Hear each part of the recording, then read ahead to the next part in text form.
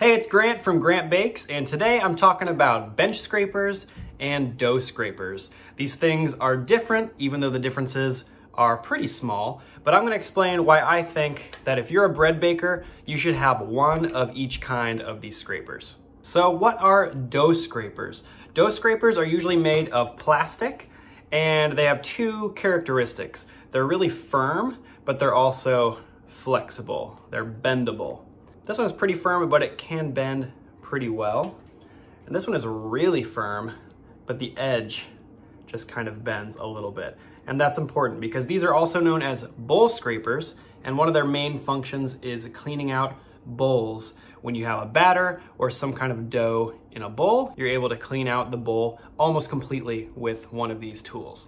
A couple things that dough scrapers are really good at are mixing your dough. If you want to mix your dough right in the bowl, you can use one of these. This is my favorite bowl scraper or dough scraper for mixing. You can also mix with a flat one like this, although not as well. But where they really shine is at cleaning your bowl. The flexibility of these dough scrapers really allows you to get inside a bowl and clean up everything, try to get every last scrap of dough out of the bowl. You can't do that with a bench scraper. So as you can see here, you can almost perfectly clean out the sides of a bowl using one of these dough scrapers. Here I've got some no-knead bread dough, just almost perfectly comes out. And then once you transfer your dough out of the bowl, you can clean up those little scraps of dough that are left behind.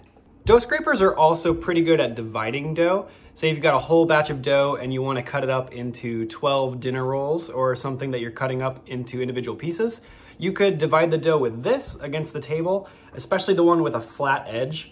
A plastic dough scraper will do really well at dividing, but the ones that are rounded like this one aren't as good at dividing. So I actually like this dough scraper for cleaning bowls. I find that the round edge really helps fit in the bowl perfectly. It's the one I prefer.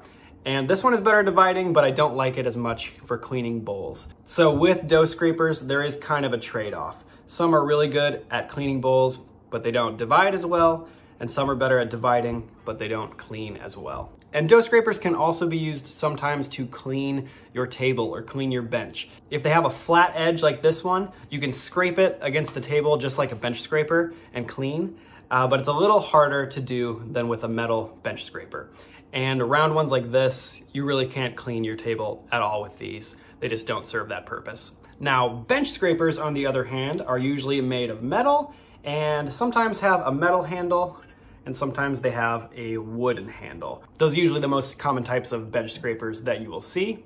And bench scrapers are different than dough scrapers in that they are absolutely sturdy. They don't bend at all, so there's no kind of bowl cleaning that you're able to do with these.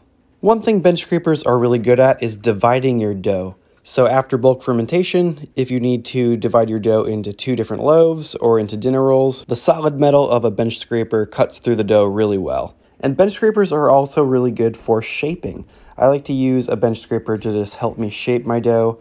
You can just use your hands, but I find that especially with super wet doughs, I love having a bench scraper to help me with the shaping process. Another thing bench scrapers are great at that kind of sets them apart from some dough scrapers is that they really help you clean off the table or the bench, especially after you've been kneading or shaping dough on the counter.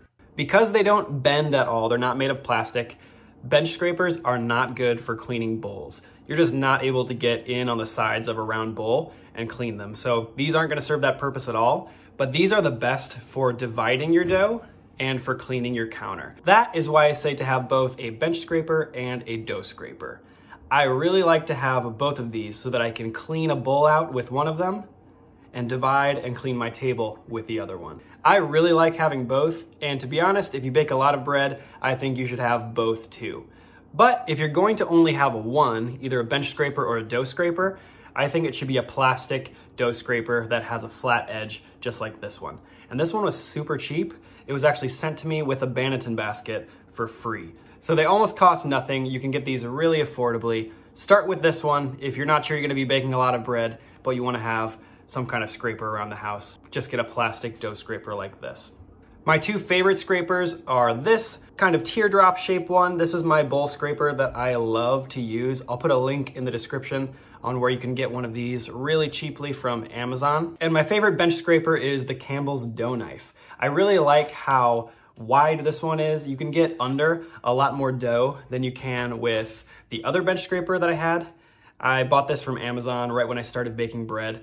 And when I switched to this one, I never went back to this old one. So I just suggest getting a really wide bench scraper as your first one. And if you're interested, I'll link to the Campbell's dough knife in the description.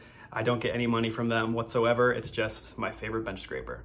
So at the end of the day, you don't need a bench scraper or a dough scraper to bake bread at home. You can just use your hands and other common tools you have around the house. But if you're serious about baking bread, these definitely make your life a lot easier. If you're ever curious what tools I use for baking bread, sourdough, and pizza at home, you can go to grantbakes.com/tools and you'll find everything that I use. There'll also be a link in the description of this video. And with that, I'll see you in the next video.